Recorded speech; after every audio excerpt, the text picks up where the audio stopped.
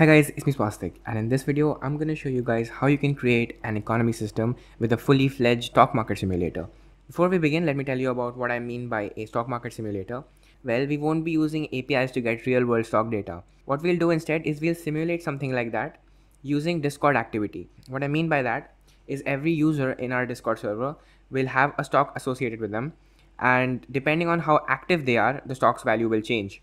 So just like a company's value in real life, we can kind of associate that with the user's activity in a Discord server. So by buying the stocks of a user, what you're doing is investing in how active they're going to be. So I'm planning to make 3 videos in this series. In the first video, I'll talk about how you can set up the database, and we'll be using SQLite, which is a file-based database, which is easy to set up. So we'll be using that. In the next video, I'll talk about how we'll make these stock values change based on the activity of the users. And in the final video, I'll show you how you can make these graphs, these stock market graphs using matplotlib. So let's get started. Now, since we'll be using SQLite for this, you will need to install the library AIO SQLite, and you can do that using this command right here. And once you install AIO SQLite, we can begin. Alright, let's take a look at the code for our Discord bot. First, import the basic modules that we'll need: OS, Discord, async IO, random, math, and time.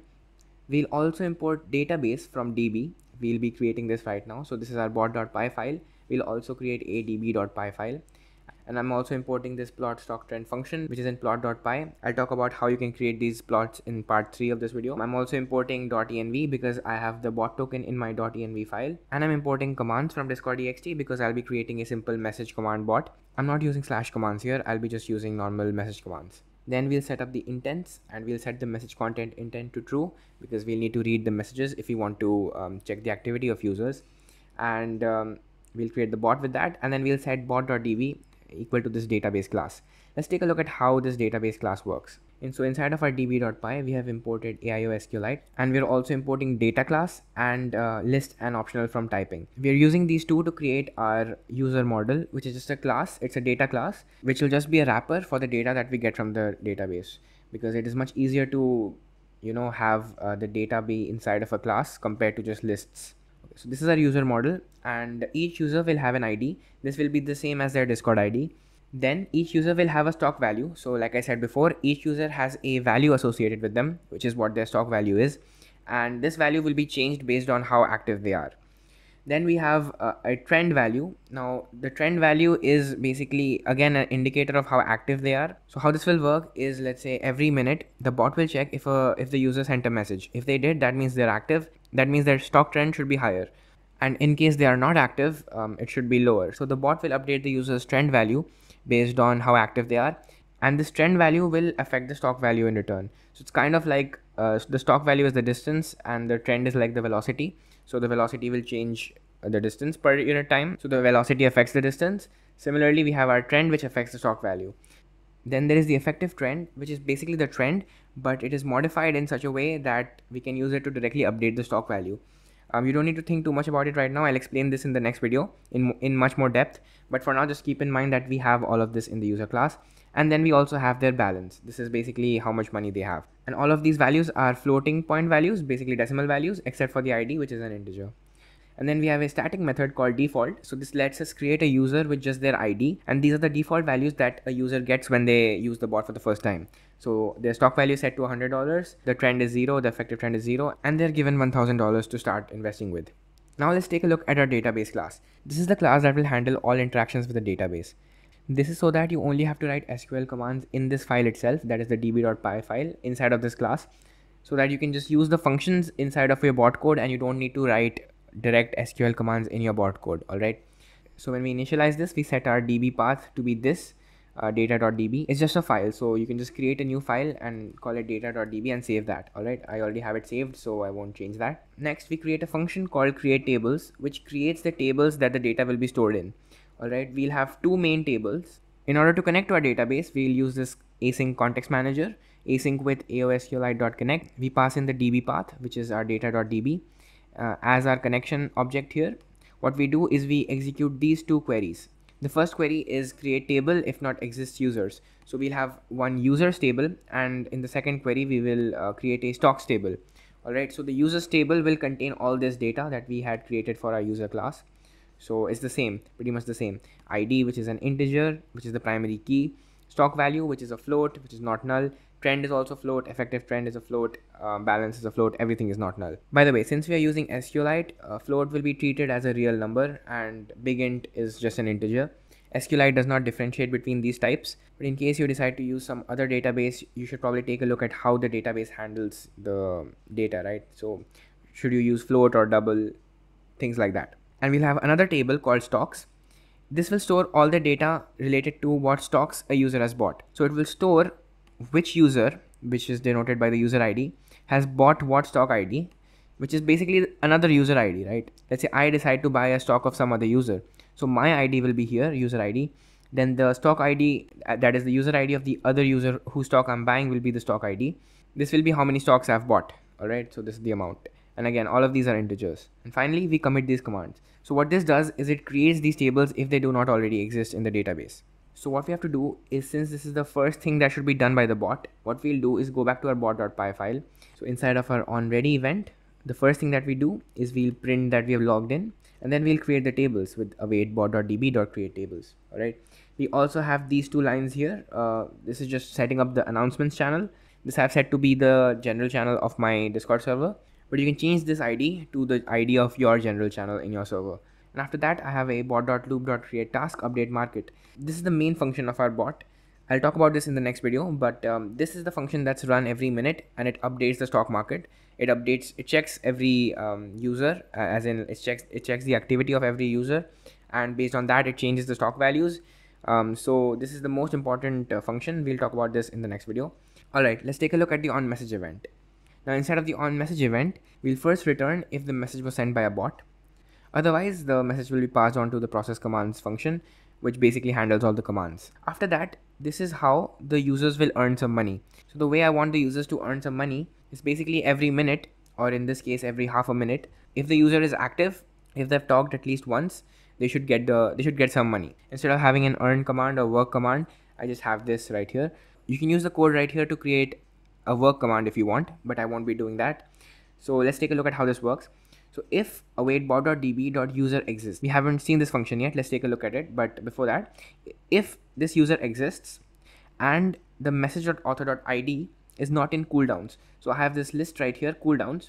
This cooldowns list will basically have the ID of whoever talked or whoever spoke in the previous 30 seconds, right here.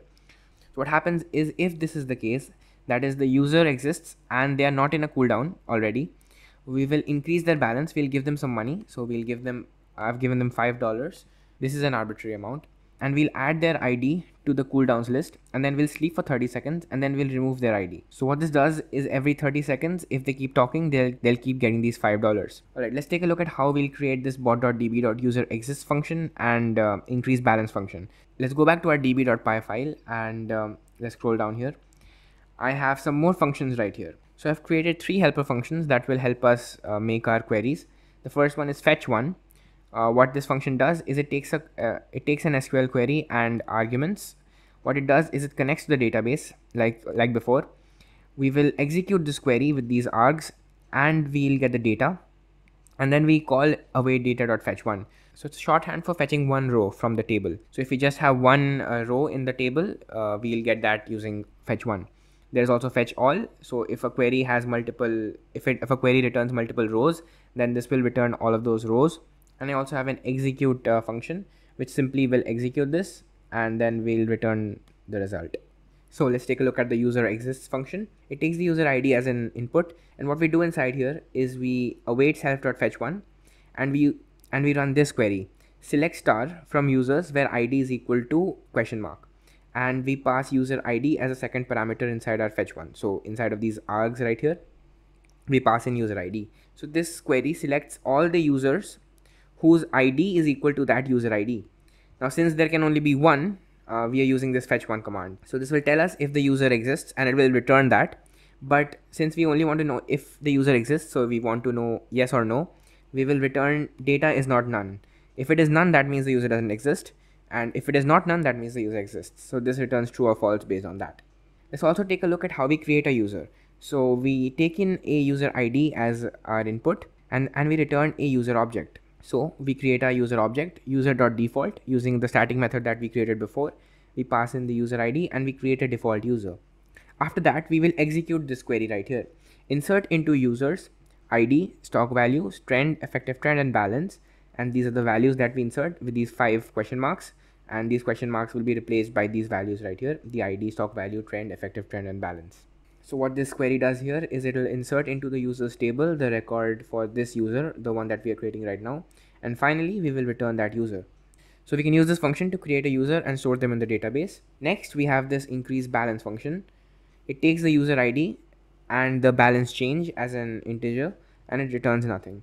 So what we do is we execute this query, update users, set balance equal to balance plus question mark, where ID is equal to question mark.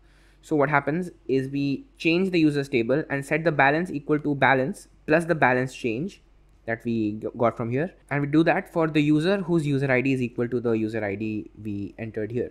So this will increase the balance for the user in the database. So let's take a look at how we can fetch the user using their ID, and this is similar to how we did user exists. It's exactly the same as that, except if we run the same query from before, select star from users where ID is equal to the user ID, and if the data is none, we return none because the user doesn't exist.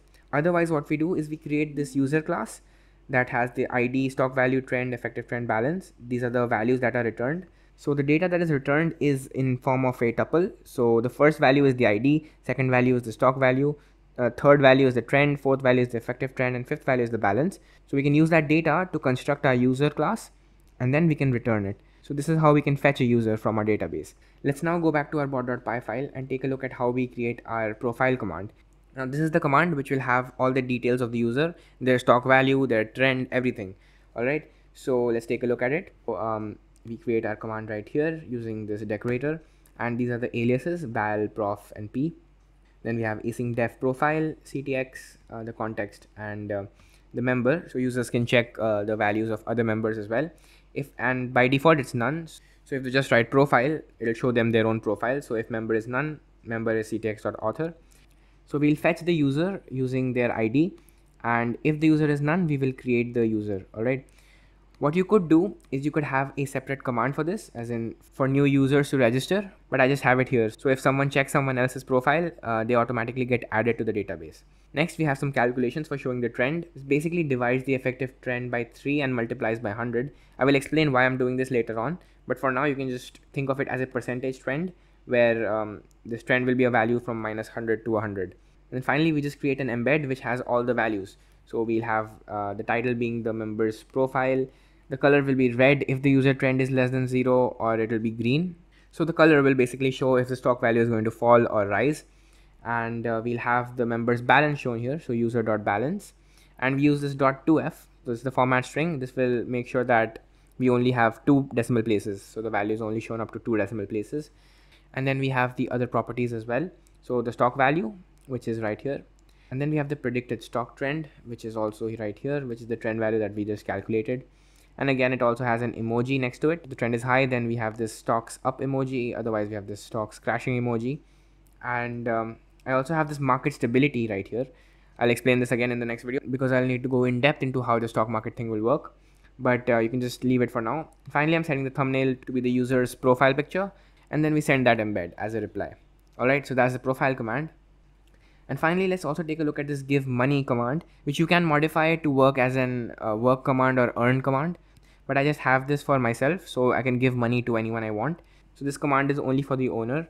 And how this works is basically we just take a member and an amount, and then we increase the balance directly. So if you want to make a work command, you can do it like this, where you just give them some random amount of money every time they run the command. So that's it for this video. I hope you guys enjoyed. If you did, hit the like button and subscribe, and make sure to comment something below if you have any queries or doubts. And make sure to also join my Discord server, and the link for that will be in the description below. And the code for this series will also be on my Discord server, so make sure to join. And in the next video, like I said before, we'll make the entire stock market system, so make sure you stick around for that. We'll have it so that the market changes every minute and everything. Alright, so make sure you stick around for that. Make sure you subscribe, and I'll see you next time. Goodbye.